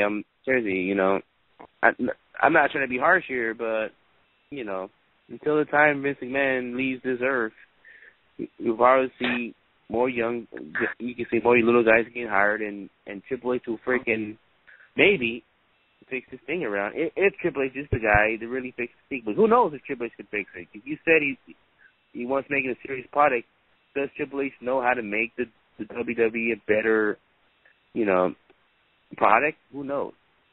I think he does. He runs NXT. He runs NXT, and NXT way better than Raw right now. Like, leaps and bounds better than Raw. And that's because Triple H knows what he's doing. He knows who to push. He knows who will get over with the crowd. He doesn't just, if Triple H would have been running the show, we wouldn't have had Reigns pushed over Rollins and Ambrose. We would have had Rollins and Ambrose over Reigns, because Reigns is a little green. Has still been pushed. Oh yeah, they're still getting pushed. I'm just saying Reigns is being pushed to the moon right now, and Rollins and Reigns are still kind of below him. Kind of. It's just that Triple H is more in touch with what the fans want. If a guy gets a good reaction, Triple H doesn't look at it like, well, that guy's small, I'm not going to push him. He sees like, holy shit, they're cheering the hell out of Sami Zayn. I'm going to make him the top guy. See, this is what I would have done if I was like running a company. If I had all these stars, it doesn't matter if I'm an indie promoter or top guy or top company like WWE. I would want to be around with the fans, right? You know what? Fuck it. I would just sit down in a chair, just watch the damn show, and with the crowd. Fuck it. I would have done the same thing. I want to feel what the fans feel about this character, that character. They think he sucks or this. I would have done that like every week. I gotta be right there. It's like football. There's some offensive coordinators wants to be in that little booth on top of the damn stadium, and some wants to be in the field. So I would be around with the fans and see what they think, and feel like, okay, you know what, the crowd likes this guy. They like her. Maybe we should not have a Divas division. Maybe we should bring back Harper. I probably would have come up with some ideas, crazy. I just. And tell people in the creative team, you should do this and that, That's probably what I would have done. Make it less predictable is what I would do. Anyone who's been watching wrestling for the past 5 years knew that Brock Lesnar was going to come down there and Cena was going to save the day on that last segment. That everyone knew it was going to happen. And then the NWO whole reunion thing was so flat, only because they waited till the last minute to do it, and they had to rush through everything. We could have got a good solid 5-10 minute just NWO reunion, but we didn't. We got 2 minutes, and Paul Orndorff taking 27 minutes to walk to the ring. So we could have got something. They shouldn't have saved that for last. That should have been done in the middle somewhere, and then have a Brock Lesnar Cena showdown later. Have that be last, but don't put Hogan on last, man. You know what? I think what I said last week, how they brought it up, would have been way better. Having an NWO reunion, then bring Damian Sandow just like Scott Steiner or an ex-NWO member. Or Sting. What? Look, whatever. It doesn't matter. And the NWO just kick his ass, spray paint him. Who would want to see that? People spray paint NWO on Damian Sandow. Nostalgia. That's nostalgia. That is nostalgia. That's what people want to see. People don't want to see Hogan rip his shirt off and reveal the black and white and then them do the too sweet thing. They want to see action. They want to see someone get knocked out. Maybe Hogan drops a leg drop for the first time in 20 years. That's what I said. Boom. Damian Sandow would have been the perfect person. Perfect. Yeah. That would have been much better than what we got. But I'll say this, though. When Lesnar got in that ring and got face-to-face with all those legends, I thought every single one of those legends were going to die. It was like, dude, they're going to die. There are going to be some broken hits going on here, dude, because he's going to destroy every single one of these guys.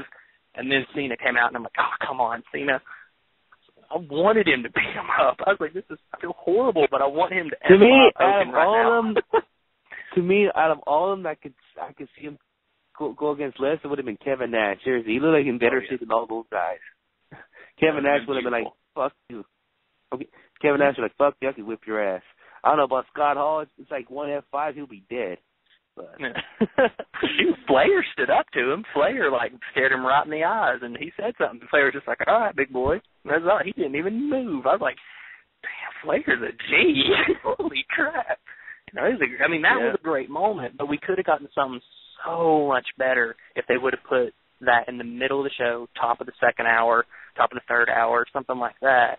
And gotten the Damian Sandow thing. I would have preferred that over Kevin Nash singing Happy Birthday. That didn't do it for me. Somebody WWE should listen to the Wrestling Heads Radio last week, because they probably would have used that idea better off. Yep. It would have been much better. I mean, it just I don't know, man. I wasn't, all honesty, I wasn't excited about the NWO reunion anyway, because I'm a big focus on the future, forget the past kind of guy. But, I mean, I'm not going to lie, when Hogan said, let me tell you something, Mean Gene, I got goosebumps. I did, because, I mean, that's classic. You haven't heard that in years. And I'm like, okay, that was kind of cool. So, I mean, as the thing went on, I got excited, and then the NWO came out, and it was flat. And I was like, crap. But, you know, I think that's bad booking. Bad booking 101. Put it in the middle of the show. I don't know. WWE. You just gotta see what you're gonna do. Yeah, they'll figure something out. I mean, and one thing I'm really getting tired of, even more than CM Punk chants, is every single time Raw comes on, are we going to see Sting tonight? Are we going to see Sting tonight? No, he's not signed. You're not seeing Sting. It's not going to happen. Sting is not going to wrestle The Undertaker. I didn't even hear no CM Punk chant. Did you hear some CM Punk chant? I didn't hear not even one. Not tonight. Not one. It was beautiful. I loved it. I loved the silence. You know what's funny? We didn't even mention this, but CM Punk, well, they just announced that CM Punk will be in the WWE 2K15, so he's basically confirmed there. No, but I mean, yeah, why not? Fuck it, why not? Have CM Punk in there.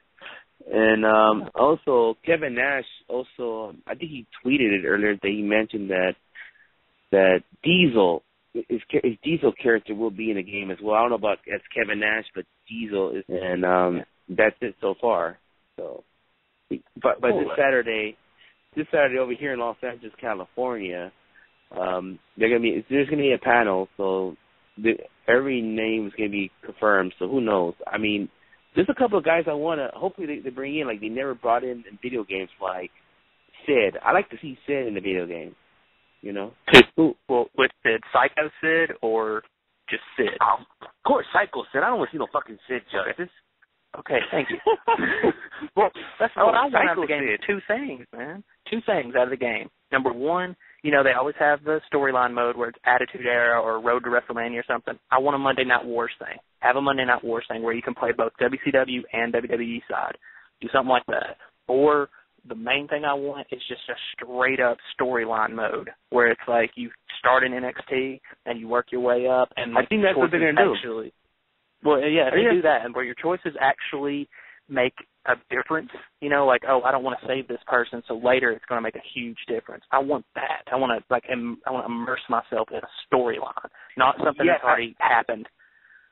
If I'm not mistaken, I think that story mode thing is going to be only for Xbox One and PS4, not for the 360 and the PS3 version. So that works for me. I got a PS4. All right, sweet. I mean, I don't got none of them yet. I'm saving money for Mania, so screw you, I wouldn't for right now.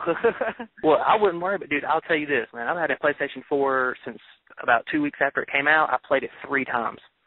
There's nothing out for it. It's like there's garbage out for the system, and I'm like, dude, until they come out with something exclusive that's cool, fuck it, dude. I don't even play it. I use it as a Blu-ray player.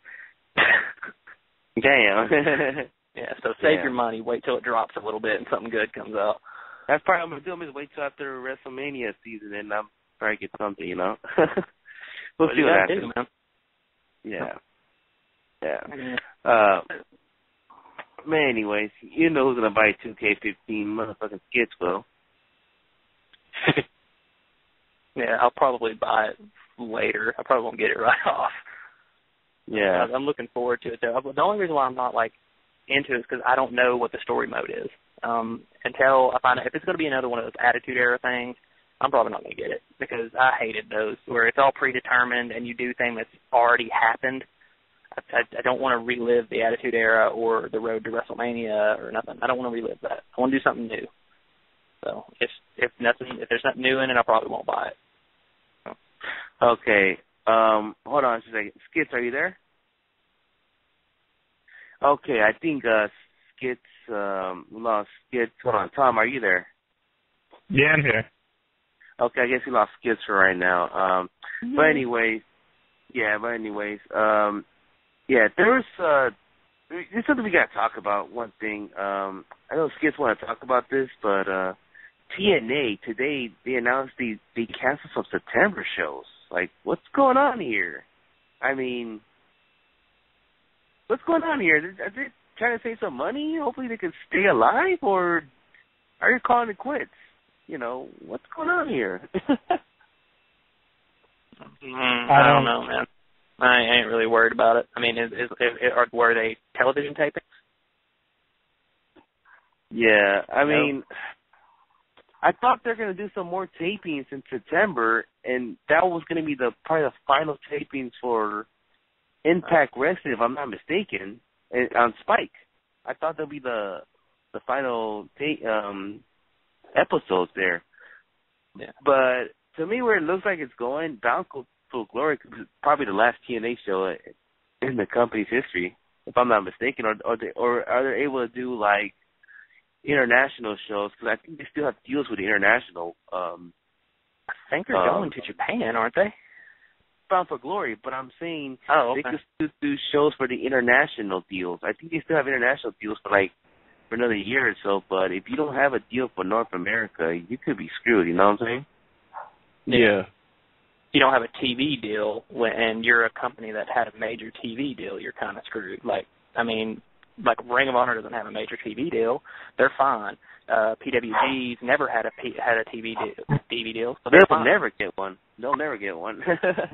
Well, I mean, I'm just saying, well, if they don't, that's fine. They're going to live forever that way. But if you are a company that's had a TV deal and then suddenly you're shot down to independent, then you're so used to having all that TV money, and you're not going to have that anymore. And that's going to kill you. Yeah. Yeah. So the whole TNA thing, I'm reading more up on it. This is from Mike Johnson on PWI Insider. He said the scheduled TNA live events that were canceled for late September were pulled, as the company may end up taping television in New York City at the Manhattan Center the same week, PWIinsider.com has learned.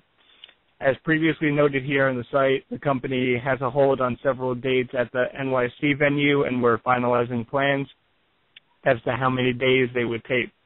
Since TNA is taped through September 25th already, if they tape a large number of episodes, they run the risk of taping in advance of Bound for Glory, which locked them into being unable to change finishes on the pay-per-view, as well as potentially spoiling the outcome of the pay-per-view's top matches. What they need to do. No, they can't go live. I mean, I don't know what to say. I don't know what to say in the whole TNA situation. I just know from what I heard is that the Manhattan Center, they basically is closing down soon. From what I heard from Chris, so closing down.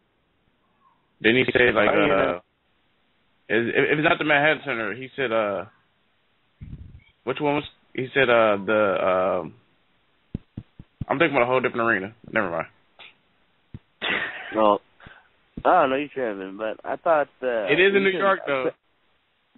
I'm talking about the Hammer. Well, Hammerstein, is it the Hammerstein Ballroom in the Manhattan Center? Like the same thing, pretty much. Like they're in the same building. I think Tom knows more. I have no idea, man.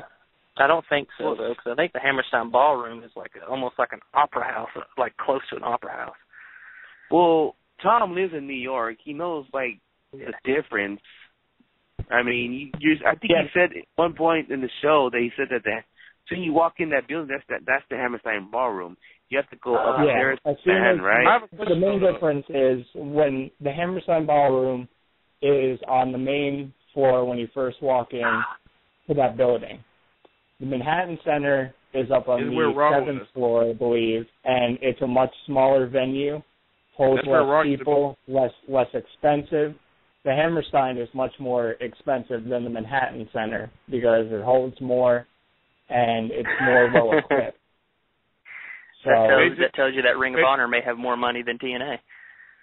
Well, Ring of Honor's not there every week. They're fucking owned by they can afford to be there every week.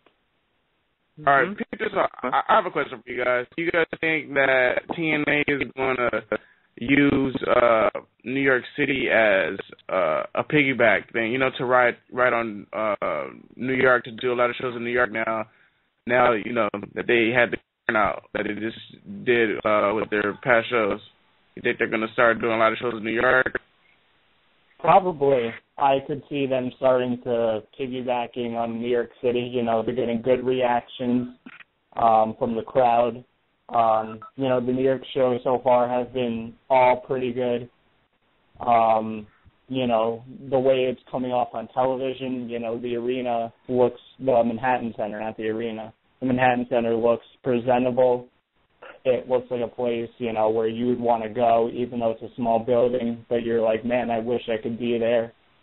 And it's a much more different feel than the Impact Zone, which was like not a lot of fans cheering, a lot of dead moments.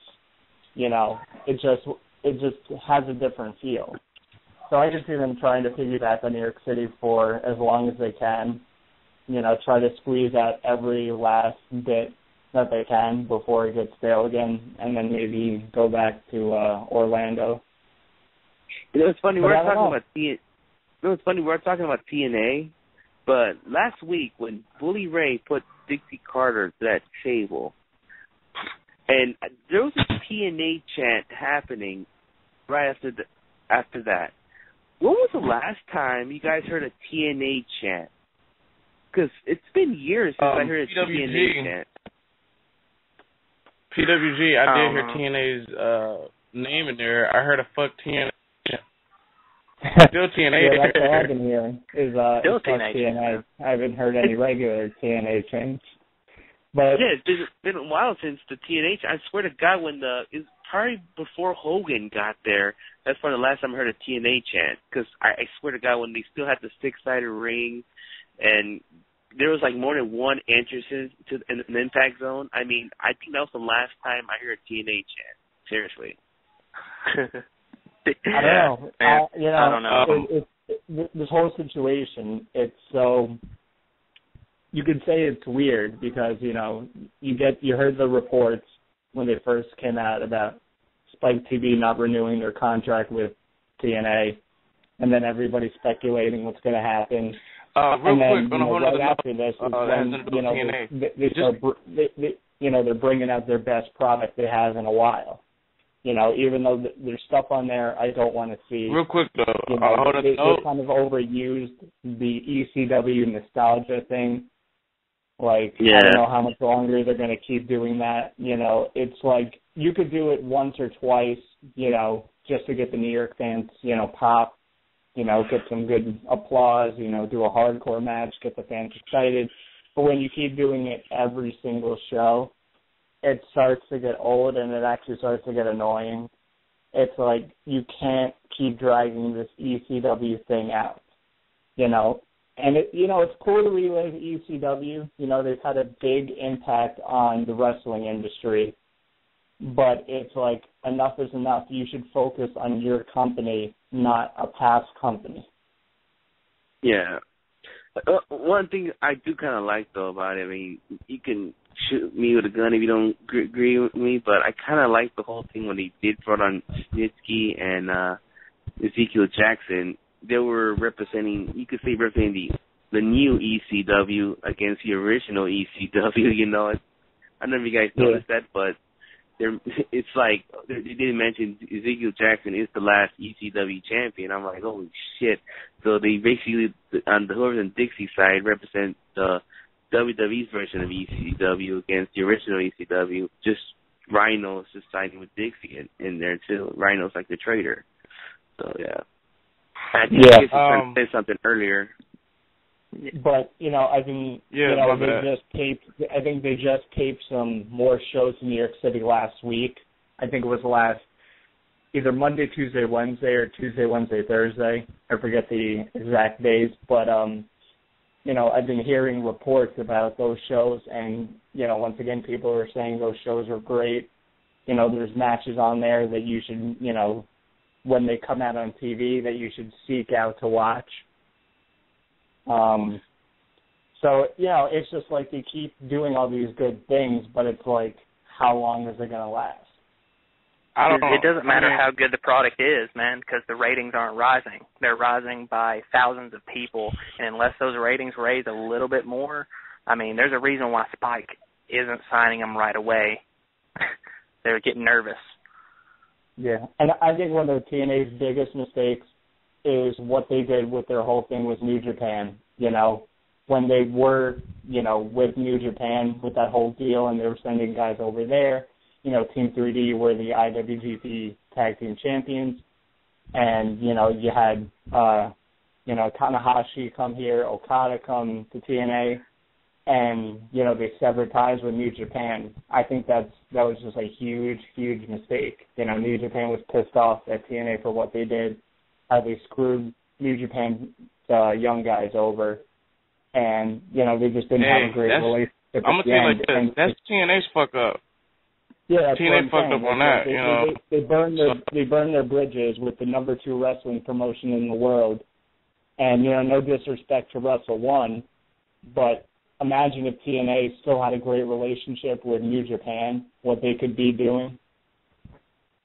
Shit. I just say TNA's loss is Ring of Honor's gain. Exactly.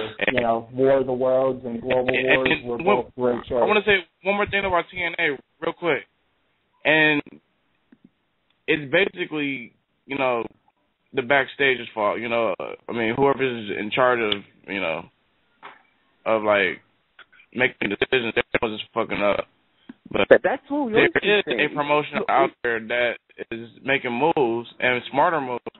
And that is Ring of Honor, because today Ring of Honor actually they booked a big match, which will be at the All-Star 6 match. It'll be Red Dragon. All-Star Extravaganza. Yeah, Red Dragon versus the Young Bucks for the ROH tag titles, 2 out of 3 falls. Two of the best tag teams in the world. What can you say? They're going to steal the show. And I haven't even seen the rest of the card yet, so I'm just excited for that. Yeah. I think there's only one other match just did over the weekend with the G1 Climax, sending over and Red Dragon, Adam Cole, Mike Bennett, and Maria Kanellis. Yeah. And, from people that actually translated, there's people that translated what the Japanese announcers were saying into English, and they were praising, these guys, and they were telling the backstory of, their feuds when they did War of the Worlds and Global Wars. And it was like they were giving Ring of Honor so much credit and publicity, and that's going to make, some Japanese fans think, man, I got to see this Ring of Honor, even though it's all the way in America. I'm going to go online and check it out. And the camera zoomed in on Maria Kanellis' ass several times, and that was just fantastic. That was just awesome. And you hear that Japanese guy, Captain New Japan was mesmerized by Maria's ass. And I think that dude had a beer gut. The dude knew what he was looking at for sure. It was like, oh my god, and that was like the greatest. That match wasn't one of the best matches on the card, but it was still pretty good. So. I gave Skits a really long list. I still got to catch up to a lot of wrestling. So I got, the rest of the tonight off, and then, tomorrow work, and then Wednesday, and I should be caught up. But also, that Okada Nakamura match is like 40 minutes, so you're ready for that. Yeah, I'm ready. I'm ready to watch some fucking wrestling. Like, these guys are fucking athletes, dude. Like, I'm ready. I gave you the best one. I gave you the best one for every day, starting with 4. And the thing is, I already seen 4. I'm just, we could watch 2 of them, and that's the Shibata main event matchup and the AJ match, and I'll catch up to the rest. And I think it's funny because we were just talking about, WWE's problems and TNA's problems. And then, we just finished up with the G1 Climax, which it was, it's hard to watch all in one sitting. If you space it out, even if you space it out, it seems kind of long. But I can't remember the last time I had that much fun watching. I'm not even done with it, and I'm still having so much fun watching this tournament. That right there, if you combine all 12 of those days, that was the single greatest event in wrestling history. I don't care what you put it up against. It's the single greatest event. And if you take day 8 alone, it can match up with any other event in wrestling history. Yeah, by the way, speaking of the G1 Climax 24, be sure to check out WrestlingHeads.com either maybe late tonight or maybe tomorrow. Our boy ROH Code Chris, he'll have the results and, his thoughts or whatnot about the finals, about the New Japan G1 Climax 24. Which I've enjoyed so far, and I'm not even done. Also, just like Tom said, but real quick, because I know we're like running out of time here. Tomorrow, ladies and gentlemen, on WHRADIO, we have Ring of Honor superstar AC fucking H. We'll be back here on WHRADIO as we talk with him about some Ring of Honor, talk some PWG Bola, and much more. I'm pretty sure it's going to be fun having HGH back here on Wrestling Heads Radio. He's a good friend of ours. Also, for the third time. Just to remind folks, Wednesday, making his first appearance here on Wrestling Heads Radio, Biff fucking Busick will be here on WHRADIO. And again, Saturday at 3 p.m. Pacific time. Make sure you guys listen in to WHRADIO because we're going to do a Saturday show. It's a special show. So be on the lookout for that. It's going to be at the Wrestling Guy store. Me and Oscar will be live there. Lita Hall of Famer, she will be there. And also Drew Galloway, a.k.a. Drew McIntyre, will be there early in the morning. So it should be fun. Just listen on Saturday. You never know. You might get Lita on, so you just don't know. So I know we're going to be just at least 5 feet from her. So, yeah. I'm looking forward to it. And shout out to Dave Gomez for making this for us. We support him. He supported us, you can say. And his latest doing the show in the store. It's freaking awesome. So you never know. So Lita's just going to be just right there. So who knows what will happen Saturday. So I would listen. You never know what Lita will say, or maybe you should come on and just chat with us. Just chill with us. You know what I'm saying? Also, just letting you guys know, check out the website, WrestlingHeads.com. As usual, we have all the news for WWE, TNA, Independence, International. Check us out. Follow us on Twitter at WrestlingHeads. We're always on there tweeting or whatnot, talking wrestling. And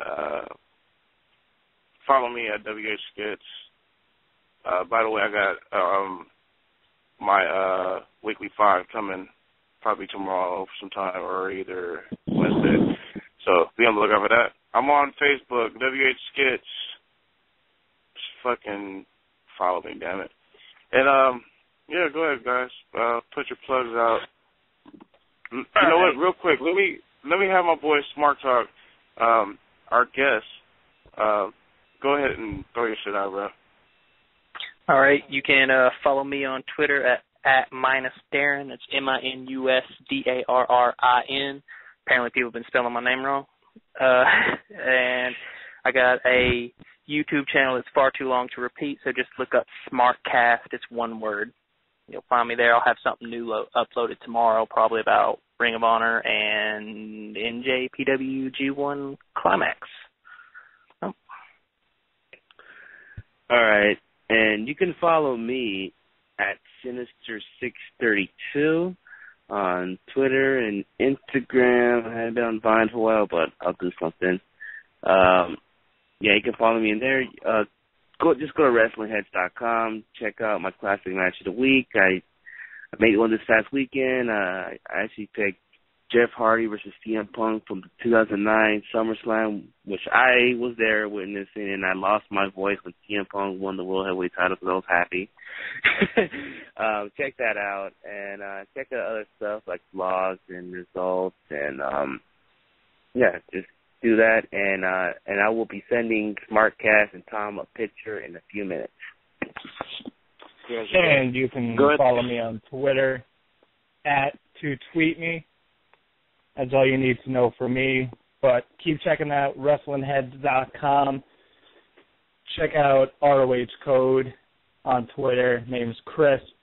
Been doing a lot of great writing on there. Also, shout out to all the other writers on WrestlingHeads.com. I've been checking out their material. Worth the read. You're going to enjoy it.